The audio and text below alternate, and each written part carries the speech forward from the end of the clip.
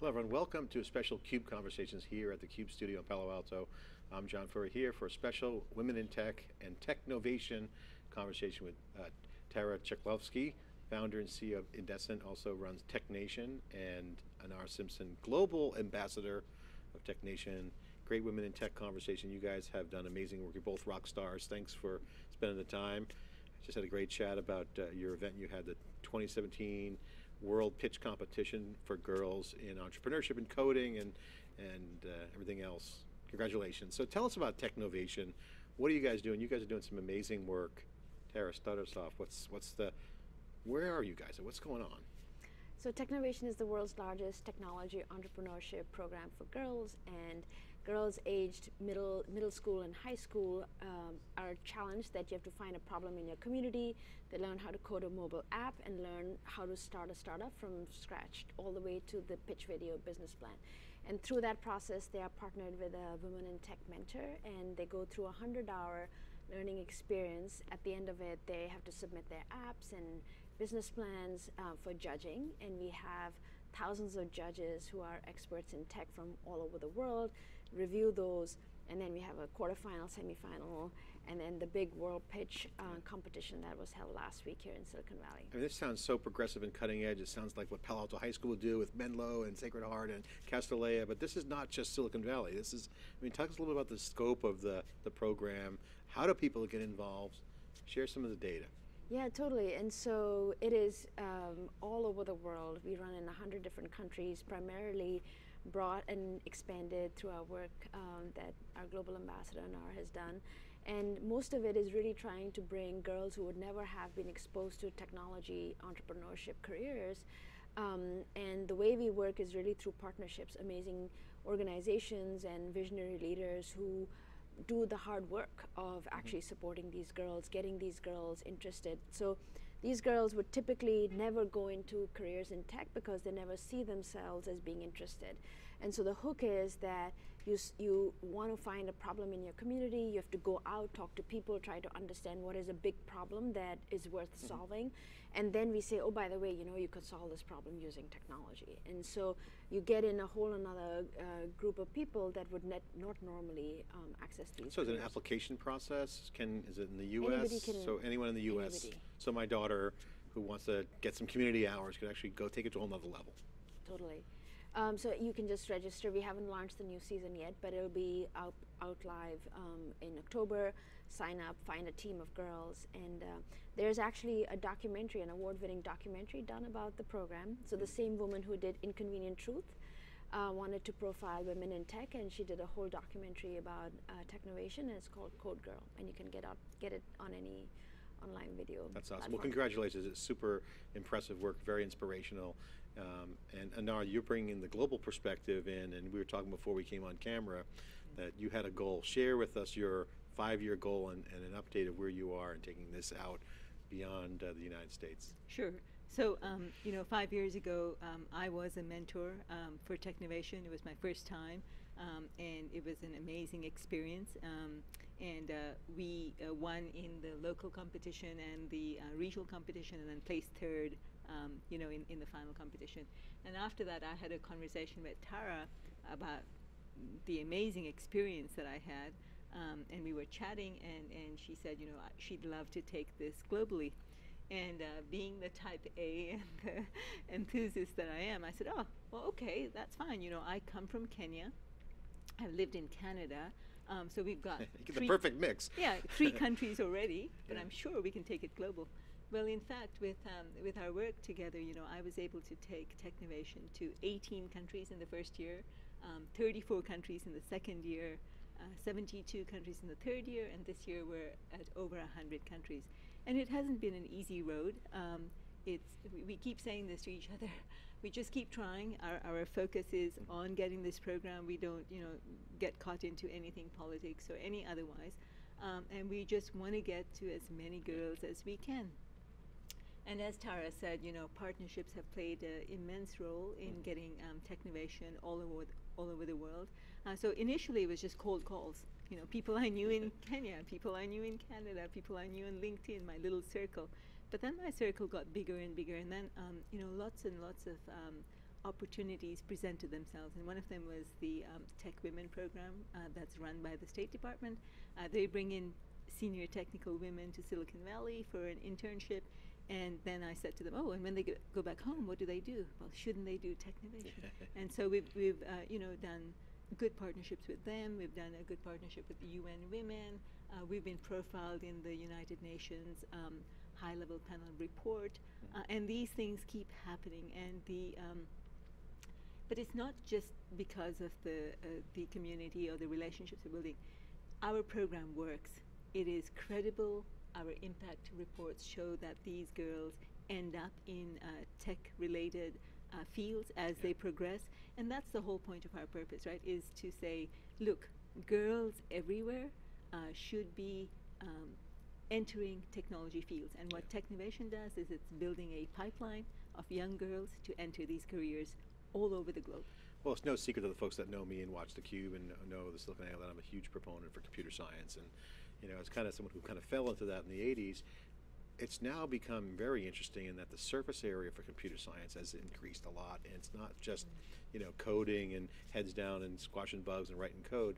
There's been a whole nother evolution of soft skills, agile, the cloud. You've seen a full transformation with the potential unlimited compute available. With mobile now 10 years plus into the iPhone, you see new infrastructure developing. So it creates the notion that, okay, you can bring the science of computers to a whole nother level.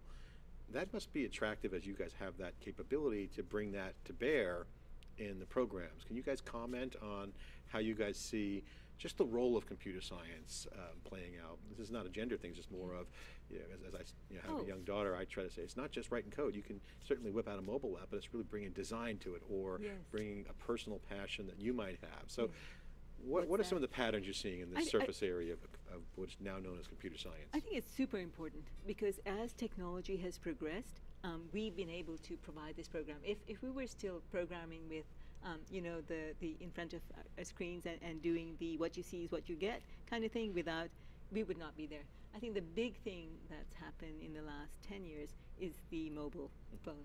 I mean, if you find a girl anywhere today in the world, chances are she'll have a mobile phone on her, and she's going to be loath for you to take that one thing from her. You could take other things from her, but try taking that phone away from her. She will not let you.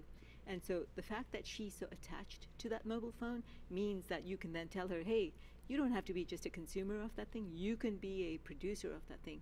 Anything that you see on there, you can actually design. This is power. This is your thing to good and great and better. And if we can shift that in their minds, that this is their link to the world that's wide open, we're seeing that. Well, the world is consumed by, I mean, a lot of women in the world will be consumers of product. Certainly with AI, the conversation over the weekend I was having with folks is the role of women is super important, not just in AI, but as software becomes cognitive, you have to align with half the audience that's out there. So it's be hard for a guy to program something that's going to be more oriented towards a woman. So, but it brings up the question of application, and whether it's self-driving cars or utility from, you know, from work to play, and everything in between. Software and the role of software is going to be critical, and that seems to be pretty clear. The question is, how do you inspire young girls? That's the question that a lot of fellow males that I talk to who are fathers of daughters and or are promoting women in tech and see that vision. What are some of the inspiration areas? How do you really shake the interest, and how do you have someone really kind of dig in and enjoy it and taste it and feel it? So there's some research to back like what the formula is that works, and to drive change in behavior. And so there's one of the biggest sort of names in cognitive psychology is Albert Bandura. He's a professor at Stanford. But basically it's the same principles that drive, say, de-addiction from alcohol or weight loss or any kind of new behavior change. So the first is you need to have exposure to someone whom you respect, showing that this is something of meaning. And so the key words are someone you respect, right? And so media can play a very big role here because for scale, right? Otherwise it's only maybe your teacher or your parent, and if they're not exposed to technology, they can't really affect your, and so media can play a huge role there. Second is the experience itself, right? Like how do you make it easy to get started? And then it's like learning from video games, right? So you make it very, very easy. Like the first step is just come over here, it'll be fun, there's pizza, come, right? Like your friends are coming. But then the feedback has to be very fast, right? So the first step, and that's where a good curriculum matters, right? So that's where also working on a mobile phone is very appealing, even though May apps is not. It's relatable. It's relatable, but the feedback is instantaneous, right? And so the programming language that the girls use is block-based, so even though you don't have any prior programming background, you can still build a working app, so that's critical. Then human beings get tired very easily, and so the feedback needs to keep changing, right? It has to be unpredictable. The third piece is that of expectations, right? So you have to have very high expectations, and so that's why this current discussion around cognitive differences in gender, I feel, is missing the point, because it's not what you're born with, what are you capable of, right? And so if we looked at our genetics, we would never go to space, we would never go to like the deepest parts of the ocean, because we're not meant for that, right? Yeah. But we had really high visions and expectations, and so human beings rose to that. And then the last piece is less relevant in developed countries, but it's still important. So it's sort of the human energy. We are not a brain dissociated from the body. Yeah. We are connected, right? And so if you're hungry and tired and sleepy, not the right time to sort of make a dramatic change in like your interests. So this is relevant. Like if for us, we try to figure out which countries are we going to work in. So post-conflict, war-torn areas are not the best areas to start a new program in. You need the right partners. So you're saying the biological argument of course, they're different, men and women. Yes. But it's the capability, that's where people were missing and the the boat. Support system, right? Like, so have high expectations, provide them with the right support. But the most important thing is your own beliefs in that. I'd love to get your thoughts on that, because I think you guys have a great program at Technovation. You mentioned mentors, key part of the formula most likely. What we hear in the conversations I've had with women peers has been, you know, there's a real call to arms at the executive level now, folks my age in the 50s who are made it, who are there succeeding.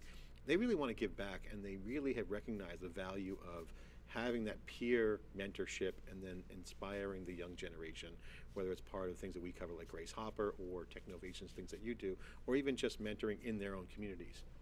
What does that mentorship look like that you guys see that you'd like to see double down on, or areas you'd like to see tweaked, or perceptions that are need to change? What's your thoughts on mentorship and the role of inspiring young girls? Mentorship from men? Men and women. I mean, from both. Well, I see the mentorship with women, that's the first step. Right. I have a whole nother conversation, in my opinion, that the men need it, training. Right. Not just like go to class and learn how to talk, but how to empathize. Well, my big thing has been that, you know, when you wanted to encourage women up the ladder in your companies, or you want to encourage women to actually get into technical roles, that intent should not be placed in the CSR department of your organization, because that speaks volumes, right? To say, oh, well, that's in the, you know, social responsibility department or the HR. That just says, okay, so, you know, you're not really, you don't think we're capable of helping you with your product or service. We're sort of part of this, and it's like, no, you know. So I think you want to mainstream it, which is what a lot of I&D things are trying to do now. Inclusion and diversity. Inclusion and diversity tech. So make it part of the fabric, not a department checkbox. Exactly. That's what you're getting at, right? Exactly. And you know, the evolvement of these departments, right, to include everybody and to make it more diverse, is going to be not frictionless. It will be friction until a time where it won't even be necessary. Yeah. I&D departments should have one goal, which is to work themselves out of a job. If they can work themselves out of a job, then the company would have done, you know, what it needs to be done. But I think meaning it's self-sufficient, it's self-governing. People are humans. There's respect for individuals. Yes. I mean, this is basically comes down to, if you look at it as humans, exactly. It takes it. Every conversation could be tabled as what? There's a person on the other side. It's a human being, not a woman or a white male or whatever.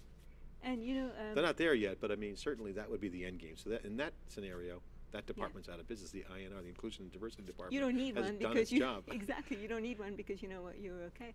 And I think capabilities is really important in corporations. And this isn't anybody's fault. This is just how it's been done. This has just been the culture of it, right? Who gets invited to which meetings? Who gets invited to which conferences, right? And so we heard the CEO of YouTube, Susan Wojcicki, saying, you know, she had to sort of elbow a little bit to say, why am I not allowed at a certain conference? And it's like, maybe just wake up to that and say, well, why aren't you involving, you know, more people at conferences and think tanks? Because, you know, I come from an oil and gas background, and people used to do a lot of deals on the golf course, because oil and gas people play golf a lot, and a lot of deals used to happen. Well, in the Valley, we don't play golf a lot, but we do other things, conferences or get-togethers. And if you don't include the people in your team as groups or representationally, well, they're not going to be there when you make these decisions. So maybe just be a little exclusionary is a problem, and Kleiner Perkins was taken to task. They had ski trips apparently planned, and they didn't, all mostly guys, and they didn't invite the woman partner. It was a big scandal. But this is where they kind of make that it's a normative thing, and they got to change the norms. Change the norms, and if you actually want your company, which is made of all kinds of people, to move really far ahead, don't be like that. Include everybody, because the only goodness about that is you'll go forward. You don't include somebody, well, you're going to hurt them, and then they won't be able to contribute because they just can't, and then your product or your service is going to fail. It's really simple. You mentioned the Susan Wojcicki post. It was an article in Fortune magazine where she wrote a guest article, and she mentioned her daughter was feeling the narrative, which, by the way, changed from the original Google memo to have something, a different meaning, but that's what she heard. So the question to you guys that I have on that is, with Technovations and the work that you're doing, you're exposed to a lot of the ecosystem across the world, not just in the U.S., from young girls. They see what's coming down from the top or the media, so certainly it's a game of telephone as things translate down to the level of the girls. Is there a pattern that you see emerging in their eyes as they look at this nonsense of narratives that are moving around? It is kind of a moving train on the narrative of gender, women in tech, but ultimately they have to internalize it. And what patterns do you see, and what do you guys do to either nullify that misperception, and how do you amplify the real perceptions? Can I take that one? I was in Nairobi at the Safaricom headquarters. I don't know if you know Safaricom, but these are the people who came up with M-Pesa, and this is the currency that you can do on your mobile phone. And Kenya uses M-Pesa, like almost everybody in Kenya uses M-Pesa. So Safaricom is a big telco, and it's a big deal in Kenya. And Safaricom has taken Technovation. It has embraced Technovation in a big way. And the people who embraced Technovation at Safaricom in a big way are both male. So Josephine, who was a tech woman fellow who came here and then went back and started Technovation, her director, Thibault Royal, he's male, and the CEO of Technovation, CEO of Safaricom is Bob Collymore, and he's also male. And these men, if I could clone these men in every country with every company, you would see this sort of moving away and shifting away, that women aren't good engineers or can't be good engineers. They are embracing it in such a way, not because they like Technovation, because they know for their business, having more women and equal women and a diverse company is making their product and their goods better. Yeah, they're arbitraging the labor pool. Why would you ignore talent? Exactly. Whether they're older 50 or they're a woman, doesn't matter. I want to add to that. So there's quite a bit of data. So the patterns are not anything different from what the message girls get from school and parents, right? So if you look at the data, there are 100 countries that legally discriminate against women. And so what message industry is telling is really, firstly, it doesn't filter through to the larger population. Silicon Valley is a completely different bubble, right? But overall, the message is girls are given is like, this is not for you, right? And so, especially in some of the most sort of populous, dense countries in the world. And so we have to fight a lot of these kinds of perceptions from the ground up, right? And the number one sort of gatekeeper is the father. And so a key part of what we have not done to date is to provide sort of education and training to the parents, because there's a very moving story that we work in a remote town in South India, and a mentor who's very dedicated has been trying to get these girls to participate in Technovation. He did that, and then one girl was actually offered a job, but the father kept sort of saying, no, not needed, no girl in my family ever needs to work. But he fought it, and so then the girl actually gets a job. And then a year later, the father calls the mentor and said, you know what, I'm so grateful that you did it, because a day after she got the job, I got hit in an accident and I lost my job. But it's these kinds of perceptions that have to be changed one person at a time, which is what makes this very hard. Yeah. Unless you actually are able to get the media to change sort of the messaging. And I think in the US, there's some very interesting studies and a question, right? Like, if you were to think, would there be more women in STEM in poorer developing countries versus richer, highly developed countries? Where would you see more women in STEM? The answer is actually the women in like poorer countries like Iran, Malaysia. The reason is because in an individualistic society like in the US, where there's a lot of emphasis on materialistic, but it's also about, are you happy? The conversation has changed from parents telling children, do what makes you happy. And then you're very prone to advertising, and advertising works when it's highly targeted and highly gendered. And so in the 60s, there was no such thing as pink and blue. Now there is pink and blue, right? And so now we've just made our entire society entirely susceptible to advertising, right? And like, girls are passive and compliant, and boys are aggressive, right? And so then when you're looking at the board structures, it's very, very hard to fix the problem right there, right? Yep.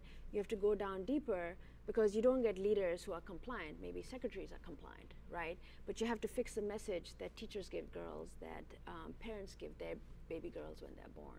And so industry is just sort of in the spotlight right now, but the issue is not that of industry. I think it's also industry. If you look at what Sundar is supporting you guys, is interesting that this industry seems to be chipping in. Certainly Silicon Valley is a little bit different, as you said, but in general, it is a cultural parent thing.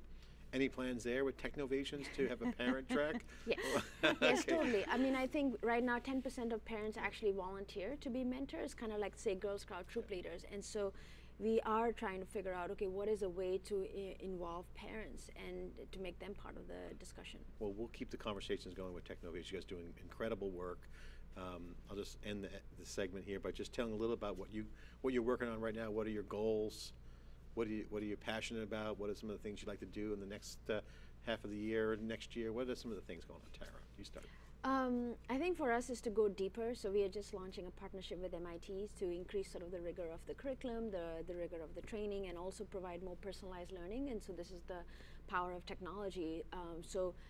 We don't want to have girls drop out of the program because it's a hard program. So really trying to bring the best from industry to support that. Right, and so, you know, my goal is to get Technovation to all the countries in the world, but keeping in mind where we're making sure that it's delivered in a really good way, and so girls complete the program, etc. And the model that I hope to replicate in many other countries is the model that we're trying with in Canada. So the new Canadian government is very interested in making sure that all of its citizens are you know, innovative and ready for the technology change that's coming there. And they launched a new fund called CanCode.